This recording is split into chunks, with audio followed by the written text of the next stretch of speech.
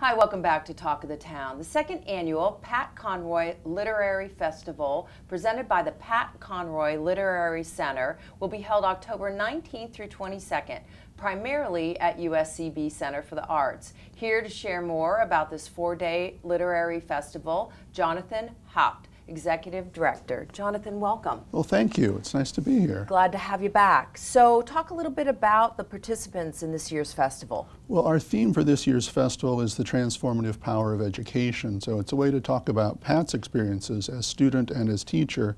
So all of our presenters are teachers or educators in one sense of that word or another. Mm-hmm. And you have some special events throughout the festival. I'm going to kind of let you hone in on those. Sure, absolutely. Well, the festival is an immersive series of workshops and discussions held during the day, but each evening about 4 o'clock, Thursday through Saturday, we turn everything over to a large-scale event. And on Thursday, we're going to be at what's now Beaufort Middle School, but it was Beaufort High School when Pat was a student there and when he was a teacher. So we're going to have a tour of that campus led by some of Pat's teachers and his students, people who knew him in that capacity. And we're going to have free panel discussions that evening talking to some of those students and teachers as well. When Pat passed away, he was working on a novel about his friendship with three other young teachers, Bernie Shine, George Garbe, and Mike Jones, and they're all coming to this year's festival, so we'll get a little insight into what that book might have been. Right. So that's our Thursday event. Friday, we're going to focus a little bit on Pat's Citadel experiences. Mm-hmm. So we're showing the film, The Lords of Discipline, which is based on his novel that he wrote about the Citadel. But after that, some of his Citadel classmates from the class of '67 are going to appear on stage and talk about what that was really like. Yeah. One of them, John Worley, is writing the modern history of the Citadel, so that lets us talk not just about Pat's experiences, but the whole arc of history of that school. Yeah. And Saturday night, and I'm really excited about this, USC Beaufort and the Beaufort Theater Company is putting on Conroy the Musical based on Pat's book, The Water is Wide. That's going to be performed primarily with a local cast, but there's a young actor playing Pat named Blake Logan, who's joining us too, and he's just incredibly talented. So that's going to be amazing to see on stage. And then after that performance, Pat's high school principal, Dr. Bill Duffert, who's still alive and still teaching at 91 years old, is going to take the stage and tell some of his stories about Pat and about his experiences as a teacher as well. Wow.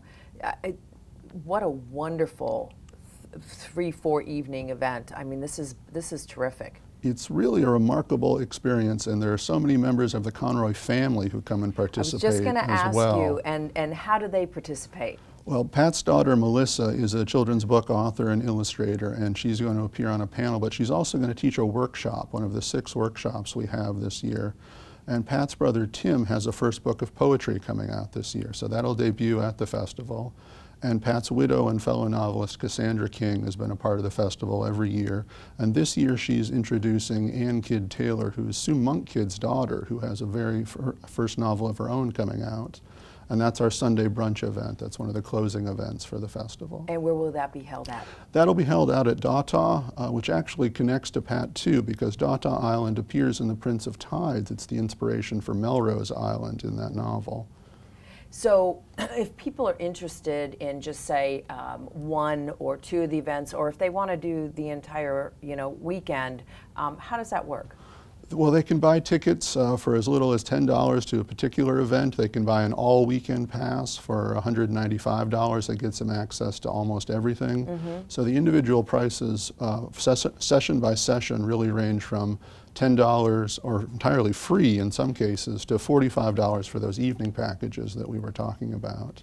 And as far as the events being held at, I mentioned that a majority of them are going to be at the USCB Arts Center, but there's other various locations, and you will have all that information on your website, correct? Yes, on the website there's a full schedule and short That's the best way to probably navigate this event. There's so much activity that the website is really a good map of where everything is and what the times are and pricing as well. Okay, wonderful. And again, the dates are? It's Thursday, October 19th through Sunday, October 22nd. Wonderful. Thank you for stopping by, and we'll have that information on the screen. Thank you. And we thank you so much for joining us on today's Talk of the Town.